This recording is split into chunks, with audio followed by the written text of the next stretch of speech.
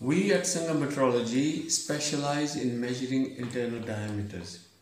For many years this was our main product, but we did have other products which have been developed over the last 30 years.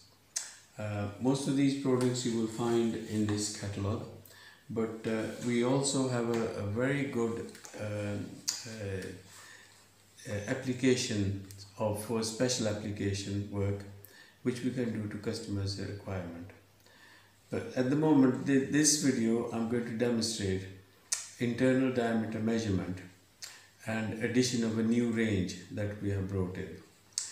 Until now, we have standard range has been 6 to 16, 16 to 200 millimeter.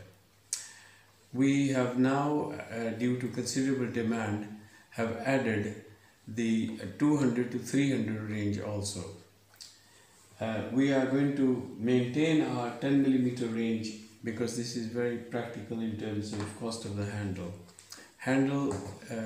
If we go for a larger range, then the handle becomes quite expensive, and also errors of a larger range can be a problem as well. So we are sticking to 10 millimeter for the moment. In this case, we use the same handle as 16 to 200. We have just simply added the extra heads on, and the 16 to 200 handle will now be designated as 16 to 300 handle. For ease of inventory, customers do not have to have many different handles in their stock. The method of operation is simple. Let's say we want to measure 260 millimeters. We have to have one ring gauge on the range, and that ring gauge in this case is 260.002 millimeters. So to begin with, we have to basically preset the size of this ring into the dial gauge. The method of doing this is simple. We can just simply press this button. The last digit starts flashing.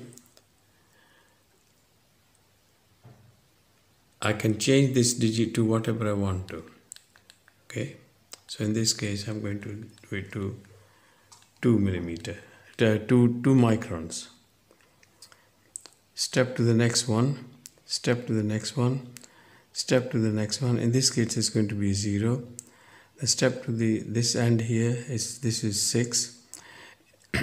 For this dial gauge we will only see 60.002 millimeter. If you need to see the 200 millimeter as well, then this becomes a very expensive dial gauge.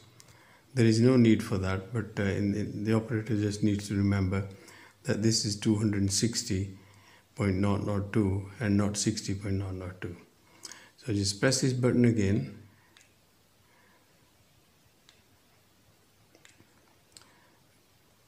Preset this, and 60.002 will come on there. Okay. The minus size determines the direction in which the gauge will count. In our case, we want to see the numbers reducing, which is the correct orientation.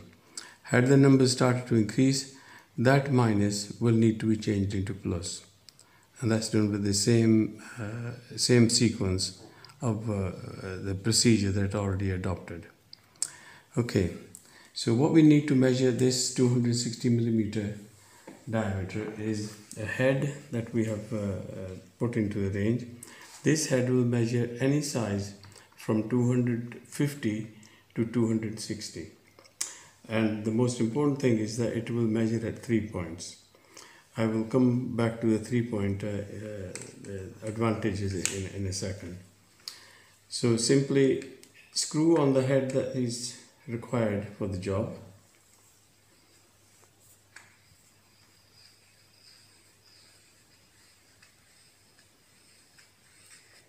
Okay. I now insert the gauge into the ring gauge. just making sure that it's reasonably square. The angles themselves will pull it into square, and of course 3-point system centralizes automatically. So at this stage I will now just make sure that it's actually the angles have settled in. Moving this slightly, make sure that there's no errors. So I simply press the recall button, and this is back to 60.002 millimeter. I can measure with these particular instruments. I can measure taper on the end,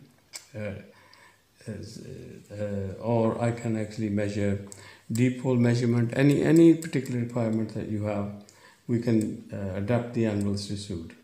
But in this case, these are standard angles for measuring standard diameter. Okay. Now, until now, most of the people have just simply been using 2-point system. 2-point system is very good, but unfortunately, for more,